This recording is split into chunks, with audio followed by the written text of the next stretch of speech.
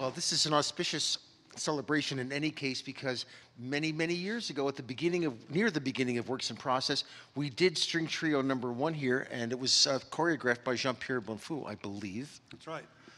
And so it was performed. I think, did we do it in the pit? For some reason, I remember being in the pit when we did that.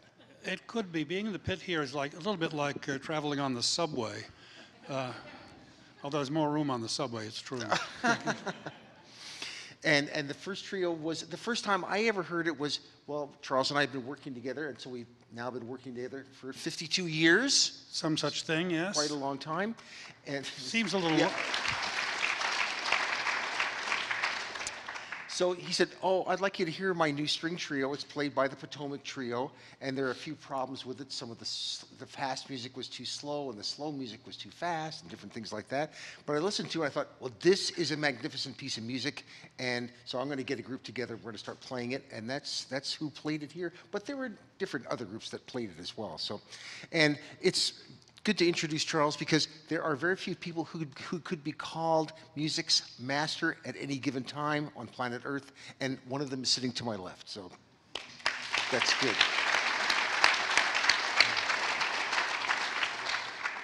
And now comes the question that we've all been waiting for.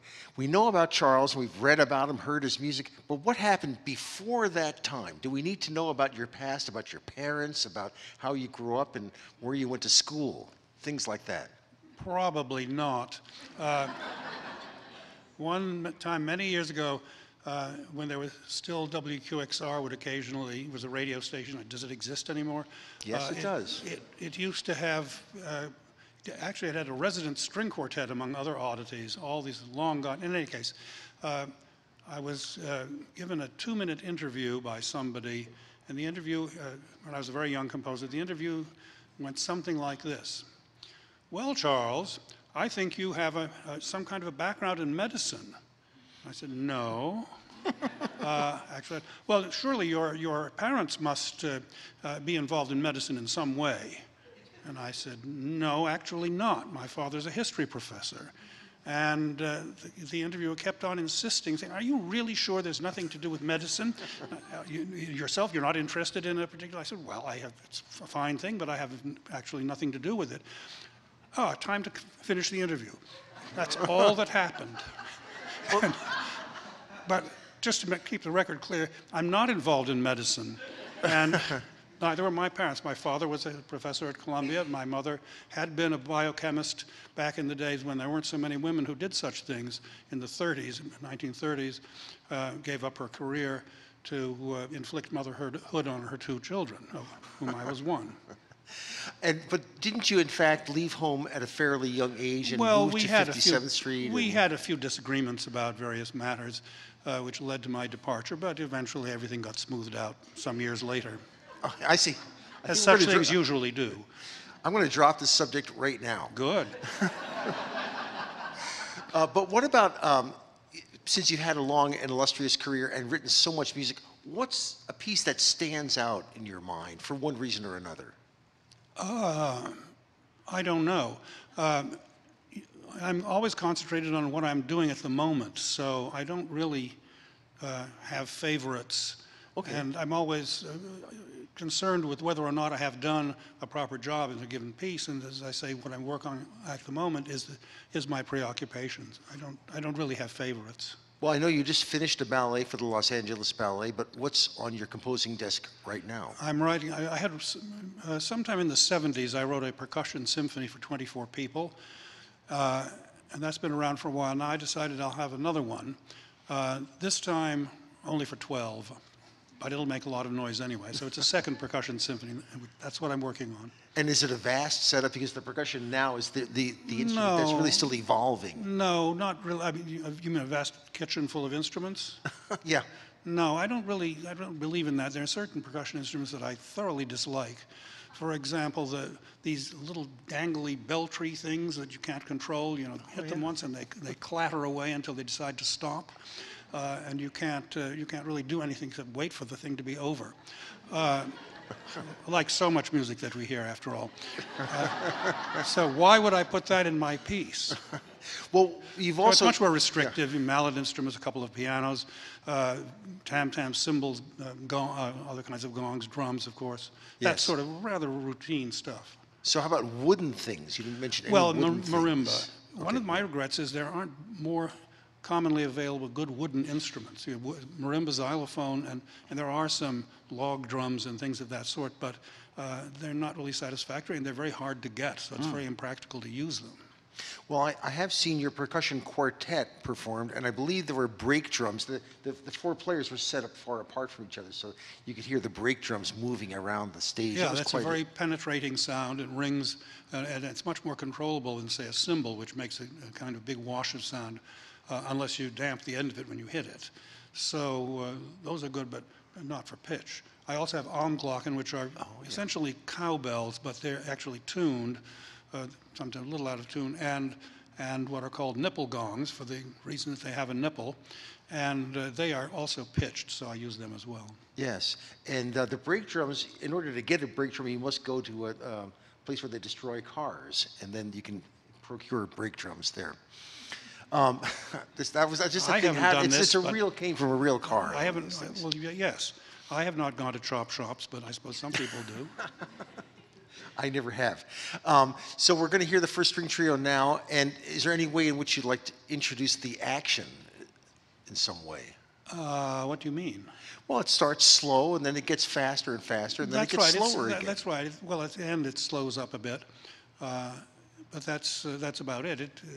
The rate of activity increases, and from one moment to the next, there's just gorgeous harmony, which you will hear, and expressive melodies. And what more can you ask? Yes, well, I don't want to spoil anything, and it's not good to ask an audience to listen for something, but there's an opening bit which centers around the violin, and then at the end, it's the same kind of thing, but slowed down 4 times. And so it has a kind of a, dare I say, cosmic effect. Well, it's cosmic, but also one should remember it's 50 years old now. And as it happens, it was one of the first works of mine that was used by what was then very young works in process, although it had already been written, had been played a number of times, on this stage, choreographed by Jean-Pierre Bonnefou. So there's an old and kind of sentimental connection with works in process, and it's very meaningful to me that it should be done here again in conjunction with the new one, which uses the same little snippet of material, but you wouldn't be able to tell it. It's transposed, it's messed around with in various ways to keep its identity hidden. But the two pieces are, in some fundamental way, related. It's kind of like Superman and Clark Kent, or something. I don't think No, that's not quite. exactly. Superman and Batman, do they still exist? I think so. Anyway, if there's nothing more to say, we should hear some music, because that's idea. what we came for.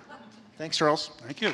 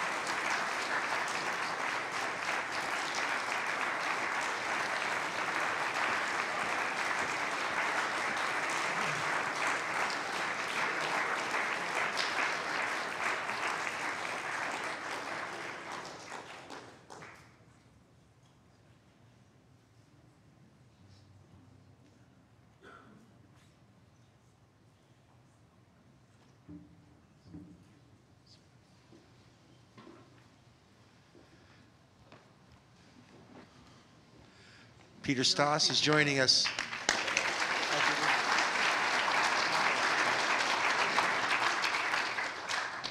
Charles, I think it's still kind of cosmic at the end.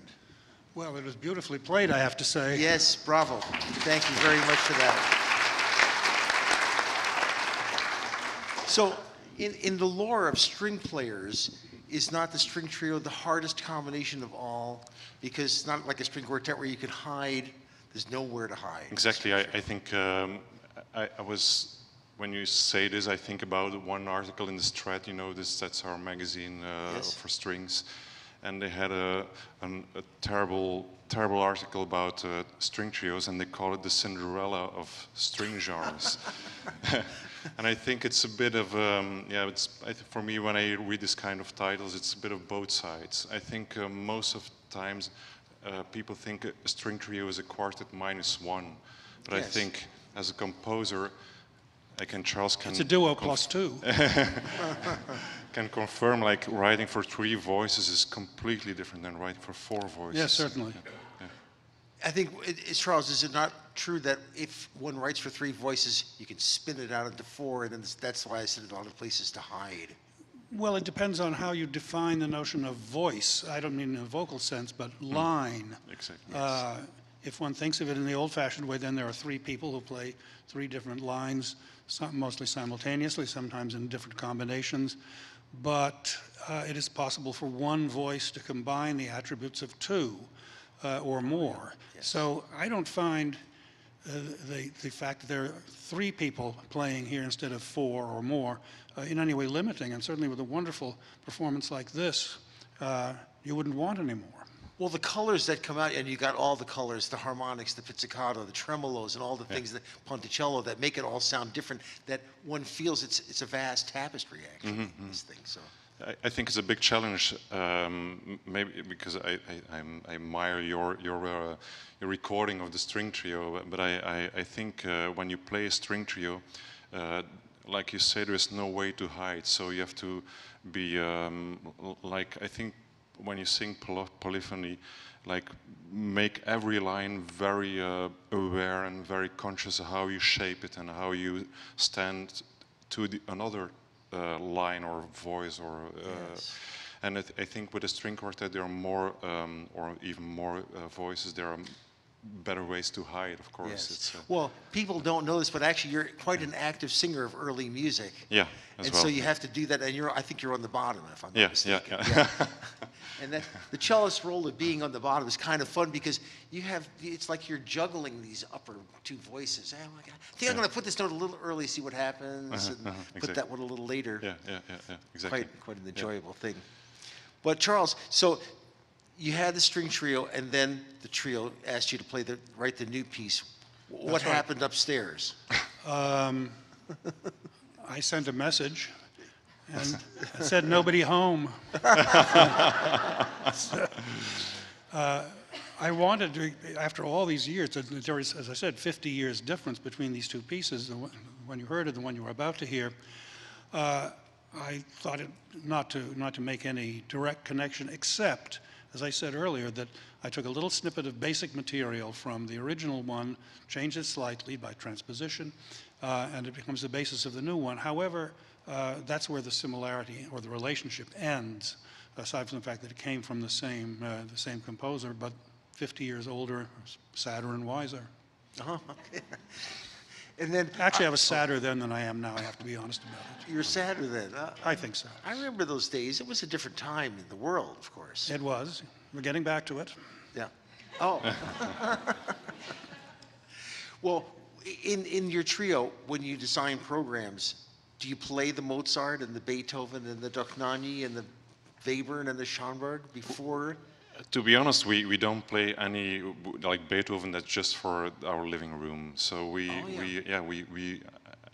refused even like a nice concert where we had to play Beethoven in between other pieces, which I don't think they fit well together. So I think when you watch the repertoire of string trios, the 20th century, that's where it happens. I think it's because of tonality explodes there or implodes as no matter how you watch it, it gives you a complete different view to, I think, voicing, especially with like Webern, like Schönberg. I was going to say the Webern in particular is the one that reminds you of Charles' because your pitches are all over the place, and things, there are lines that are created from the different instruments crossing each other. I think like the Webern, that's absolutely a masterpiece. I think like Schönberg trio is an absolute masterpiece, and I think it fits well to when we play this first string trio. I think it fits exactly with the energy and also the structure with the Schönberg trio. That's my idea. Yeah. And so, Charles, you get a chance to hear the group before they play this performance. And yes. Oh, by the way, I've already heard the piece. Charles sent me a recording of from their performance that you had before. So wasn't there something before that I heard? Why did I had the score. Maybe I thought I heard it because I saw the score. Yeah. But was there nothing played ever? In the new piece? The new piece. Well, there's the G naturals repeated that are at the end. I have that for 3 seconds in the new piece, which I carefully marked as a reference to the old one, just for sentimental reasons, no other. I think I might have created for myself a sound of the trio by looking at that score, because I did practice it a little bit myself, of course. Took it out and oh, that's similar. It's something's good. When you play, it feels like I know this motives or this small lines, or it feels very familiar. But the texture is totally different, Charles. Was that an different, important thing for you to think about when you did it, or you didn't care? Think about what? The texture. The texture of the three instruments is quite different in the new trio. Yes, I actually didn't. I wasn't engaged in a kind of attempt to be different from the old piece. I see. I mean, since I've changed, obviously, as one does over so many years, that's enough, I think.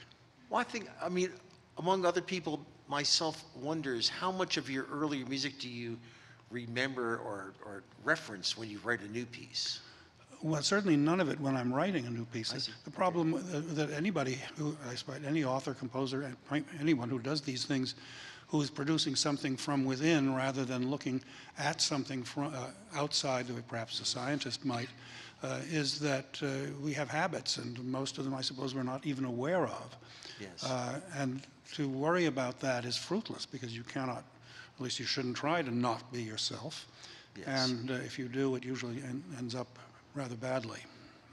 Well, and it's a distillation of thought or distillation of ideas. I suppose so, but just by accident, not by accident, but automatically, in the sense that certain things that seemed necessary to do 50 years ago no longer seem necessary. Oh, yeah. And certain things that one might have wanted to do 50 years ago, although I don't remember, are now perhaps possible. Okay, so you got the score in the mail. Yeah. And how long did it take before you could play through? It took a while before the score arrived at my home because customs in the Brussels airport keep it for some weeks, and You they thought never it was know, yeah. kind of suspicious package. So it took me some mails with a custom to declare it and to have it home. So I thought maybe they'd be afraid there was a secret code. yeah, maybe. Well, I don't understand what those symbols mean. Yeah. And I just explained it was a piece of music we had to create today here in the Guggenheim, and so that and it happened. So it came home. You know the first trio very well. You know some works of Charles Yes. well, and then you go through. You just watch first, of course. I think like all you read the notes. Yes. In your head, and then you start practicing. And what is very confrontating in a way is that it's not as exact written. I mean, like every note in the first trio has an accent or a dot or some dynamic sign. So it's a bit like Weber and Schömer, very I would say Directed. Yeah, directing you to in how to play the music. I think the second trio is not that directing you in that way. Although I think when you see the bowings and the gestures in the lines, yes, you feel there is a clear idea how the music should be shaped. In a way, I think it's as hard as the first trio to practice, but on a different level. Like the first trio is technically like very challenging to get all things together, to get all the colors out. I think the second trio is very challenging to make it really like one ball, you know, not like three different voices, but like one ball with the same idea and have it going on in the same story. Yeah, Yes. That's how I feel the music. You know. Well, Charles, you have a deep association and love and knowledge of old music. I mean, pre-Baroque or early music, 16th, 15th, and 14th century music. And I think that I see it in your composition quite often that it Could be. I wouldn't be surprised. It gets in there somehow. It lofts over the top. I wouldn't be surprised. I don't know, not rhetorically, but perhaps at a somewhat deeper level, behaviorally, if you will. I just want to say something about a dot or an accent on every note. As Pieter says, there was, and especially when one is young, I think a desire to nail everything down, to control everything, to get it exactly the way you want it. But the reality is, I hate to use that phrase, I take it back. The fact of the matter is that it is never possible to nail everything down, and that no matter how many dots and doodads and things there are on the page, it's still a very general document, a very general set of instructions. And a lot of the time, if one overloads, as I began to think I was doing it in earlier years, overloads the individual note with too many instructions about exactly how to play it, one tends to break up a sense of, or possibility of phrase. One is going for something that may be fine this time, but one changes one's mind about next time, and it's better to leave it all much more open. Performing experience, of course, shows that as well. So that is something. Western music is unique in the sense that we have a written record of the music, which is called the score. And it exists independent of the sound of the thing. So it's not a recording, it's not an improvised tradition, some of which are in the world are very, very great, Indian particularly. But it is a thing that makes no noise, and yet it is the standard of reference for a lot of sound to come out as different performances take place. But as I say, the essential fact of it is that it is a very general document, no matter how it looks on the page. And I think to recognize that is to give put a certain greater trust in the performer and expectation than some people have done in the past. In any case, in my own instance, it's simply a gradual realization that it's better to let certain things be determined in performance, as it were, rather than to try to get everything organized uptight ahead of time. Yes. Well, I'm somewhat familiar with your work, of course, and I think there have been a number of times when you're getting to the end of the piece, and I sense some frustration. I'm still working on this damn thing, and I guess I'm going to try tidy it up a little bit more. So I think at that ending part, you read through it 1,000 times and try to see if there's something that you've left out or wanted to put Well, in. along the way, yes. Small revisions probably at the end. Well, the process of revision is continuous, but once it's done, it's done. Yes, okay. And I then the generally time- don't revisit. Okay. If I made a mistake, I'll fix it in the next piece. I think we should hear this new piece. It would be It's nice. about time. Absolutely. Yeah. Thanks so much, Peter. Yeah. Thank Bravo. you. Bravo. Awesome.